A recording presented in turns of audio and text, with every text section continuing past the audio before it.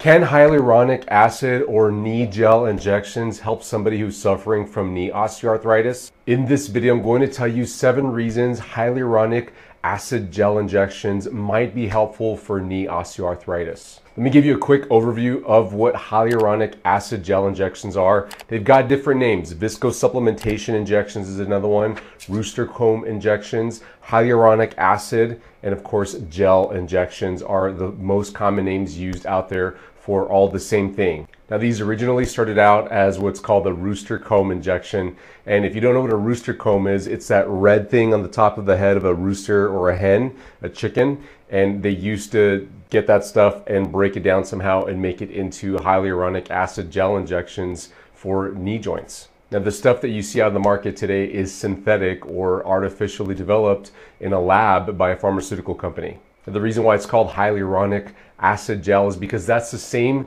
stuff that's inside your knee joint already. You have fluid inside a knee joint that's called synovial fluid. Synovial is just the medical term for joint. So it's joint fluid. And one of the chemicals that's inside of synovial fluid normally is hyaluronic acid.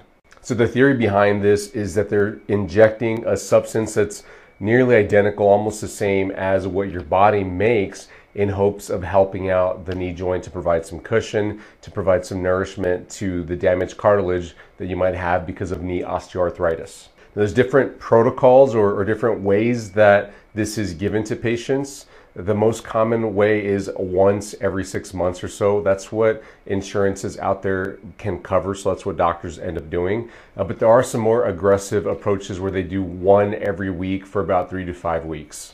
Under that protocol, people are reporting benefits at about 4 weeks in. It does not typically give an instant pain relief or, within days pain relief like a cortisone injection might. But the theory is that this is less aggressive than cortisone, and so it's a little safer and more like what's inside your knee joint already. There's different brand names out there, and they all have funny names. So I'm just going to read you the list of brand names in case your doctor shouted out a brand name of you getting a knee gel injection. This might be on the list. The most common is Synvisc. Orthovisc is another one, Hyligan, Monovisc, Supartz, Eufexa, Gel 1, Supartz, and Supartz FX. Now, side effects of getting this injection, so far all we know is that you get pain during the injection, right after the injection, just because of the needle going in, and maybe some swelling associated with that as well. Now, some insurances pay for these injections, but if your insurance doesn't, you're looking at a cost of about $400 to over $1,000 per injection. Now, these costs vary by region and by country that you're in, so you have to check with your doctor who might do these injections to get an accurate number. Now let's get into the 7 reasons why these might actually be helpful, why these injections could be beneficial for your knee arthritis problem. Reason number 1 is that it could delay you getting a knee surgery, like a knee replacement surgery. Getting this injection might give you enough pain relief to put off getting a surgery so that you can work on other things and at least feel normal and not feel so desperate to get a surgery. Oftentimes people are in so much pain that they jump the gun into getting surgery when really they just need to give themselves some time, recover, get the inflammation down, and they can actually last quite a bit, like several months, even years, without getting a knee replacement before the symptoms flare up again. Reason number 2 is that you can get more restful sleep. If your knee isn't as irritated and swollen at night, and it's not waking you up so much, then you have a shot at being able to sleep better and heal better, because when you go to sleep at night, that's when your body does the most healing. So if you can get more restful sleep and allow your knee joint to heal better, that's definitely a benefit. Reason number 3 is that you might be able to tolerate more time on your feet by getting a hyaluronic acid gel injection. Typically people with knee osteoarthritis swell more and are in more pain after they've been standing or walking around. Their knee tends to swell. So if you get this injection, theoretically, it should cushion your joint a bit more, allow some pain relief to go through the joint so that you can tolerate doing your household chores, being able to get outside to appointments, to visits, to do more normal things for at least a short time. Reason number 4 is related or piggybacking off of reason number 3 is if you can be on your feet more, then you should be able to tolerate some more exercise, which is beneficial for helping knee osteoarthritis. Now, this is especially helpful because the right kind of exercise can help build long-term benefit, because hyaluronic acid injections as of now are shown to just provide short-term benefit, not long-term. It's not fixing the arthritis problem. To fix an arthritis problem in the knee joint, you need to fix a muscle imbalance, and muscle imbalances are fixed with proper exercise. So if you go get a hyaluronic gel or viscosupplementation injection, then you might be able to buy yourself some more time to exercise without as much pain or swelling, so that you can fix the root muscle imbalance that's setting up your knee problem and get some relief for the long term.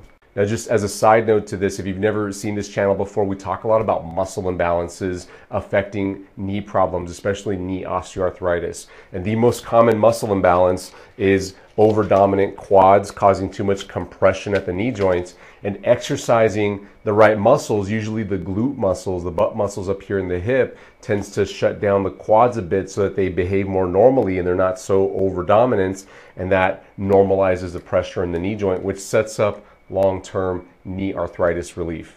Now, I just want to make you aware that we offer a knee arthritis recovery program that's completely focused on getting the irritation down in the knee joints and fixing that root muscle imbalance so that you can get long-term recovery of your knee arthritis. Now, the details for this program are linked in the description below, so go check that out. Reason number 5 is that you can possibly reduce your oral medication intake if you get an injection like this. This injection might offer you enough pain relief that you don't feel like you need to take as much oral pain medications, things like Tylenol, ibuprofen, naproxen. I'm talking about like Aleve, Advil, Excedrin. Those types of medications are often taken to get relief for knee osteoarthritis. But of course, they start to affect your liver, your kidneys, and other organs over time, and you don't want to build up those damages to your organs. So getting a hyaluronic acid gel injection might reduce the amount of medications you're taking so that you can save your organs. Reason number 6 is that this may nourish the cartilage inside your knee joint so that you can begin to heal the cartilage. Now, it's unclear at this point. There just isn't enough research available, which doesn't mean that it doesn't happen. We just don't know because the research hasn't been done.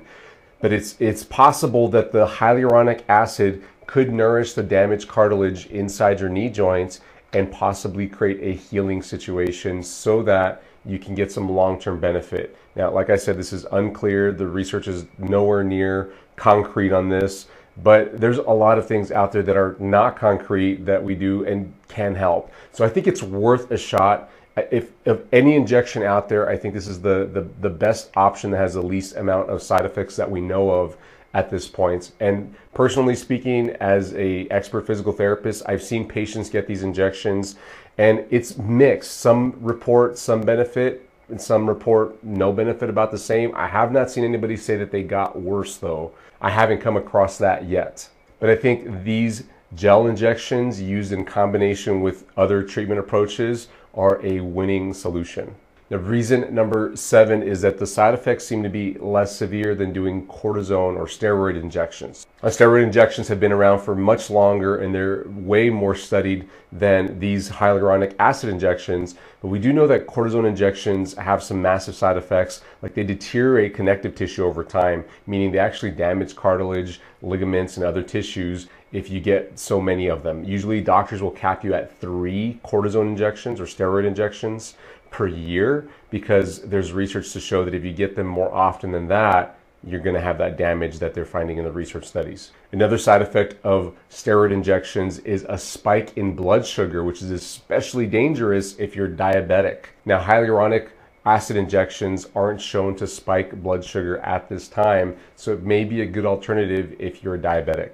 Now, some other questions that I get about gel injections are, do gel injections work for bone-on-bone knee pain? And my quick answer to that is we don't know for sure. I just told you a second ago, I've seen patients get these injections and report benefit, and I've seen both ends of it. Some people say no benefit whatsoever, and some people say that it actually did provide some relief of their pain, even when they're bone-on-bone. I've had many patients in here that are bone-on-bone reported by the x-rays. But it's mixed benefits. I can't tell you with certainty that it's going to help. You have to try it out for yourself to see. And some other questions that I get are, how many gel injections do you need? This depends on your doctor's protocol and what your insurance is going to cover, because your doctor might say, well, insurance covers 1 every 6 months, you're getting 2 this year. And other doctors might say, hey, if you're willing to pay out of pocket, let's give you 3 in a row, come in once a week, up to 5 weeks, we'll do this. They may do more, they may do less. We don't know an exact protocol at this point and exactly what's going to happen as far as your knee health improvement. And the last question I'll answer that I commonly get about gel injections for the knee is, can I walk after getting a knee injection, or what should I do after getting a knee gel injection?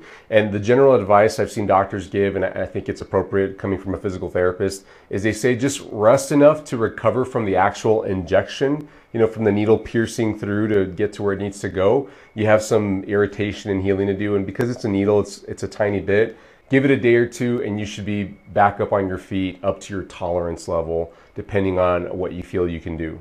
That might include walking around for your normal everyday activities. That might include going to exercise. It really depends on what you were doing before and what you're able to do now. You just have to let the knee pain be your guide. The swelling, any symptoms that you get from knee arthritis, you don't want to be flaring those up at all. Whether you've had an injection or not, you just don't want to be irritating your knee on a consistent basis. Hey, I hope this video was helpful for you. I hope we answered all the questions about hyaluronic knee gel injections or viscosupplementation injections for knee arthritis. If you have any other questions, drop them in the comments below. If you have stories to share, tell us if you got these injections and if they were helpful for you.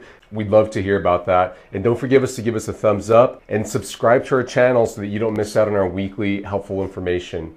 Thanks so much for watching, guys, and I'll see you in the next video. Bye-bye.